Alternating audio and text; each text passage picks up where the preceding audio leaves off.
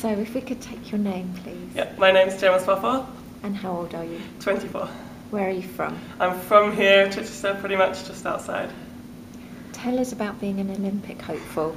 I went to Beijing in 2008, so I've been to the Olympics before, and it was really fun. That was sort of, I wasn't expecting it. It was just an extra bonus on the way to 2012, obviously, and 2012 is huge because we're at home country, London. It should be really big. So Olympics is amazing, and it's something that it's a big dream of mine. But obviously, I've got trials first in March, which is a big thing.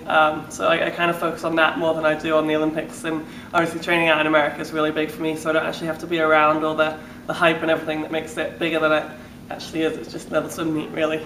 When will you know if you've been selected? March, early March, late February. What does your training involve? A lot of swimming, actually over Christmas, doubles every day, so I've got morning training, PM training, and then hopefully a lot of running and weights in between. So I've got a lot over Christmas, and then once it comes down towards February and March, we do a lot less and we train our bodies to sort of recover a lot quicker, and hopefully we'll get through and actually swim fast when our bodies are recovered. How old were you when you took up swimming?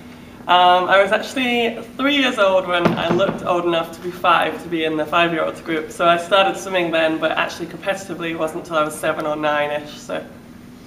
How would you encourage other young people to take up swimming? Just to enjoy it, because for me swimming's been such a great sport and I've always loved it, and if you like being in the water, you like splashing around, then I think that's just something that you can keep doing. What's your message to young people who are interested? Again, enjoy it. I mean, keep swimming, keep having fun. If you don't enjoy it, you can't do it. So make sure you keep the friends around you, because the sport's going to die out, but you're going to keep the friends forever. Who's your sporting inspiration? My sporting inspiration, I'd probably say, was Ryan Lochte, who I actually train with. He's the best swimmer in the world at the moment. He won 5 or 6 gold medals in the world last year, so he's a really big hopeful for the Olympics in 2012. And then what do you love about the district? I love everything about it. It's my home, it's where I grew up, and it's where my family's from, so I just love being around it. And I actually like coming home to the cold weather at Christmas because it's so hot in Florida. Don't think I'd ever hear myself say that before. Lovely.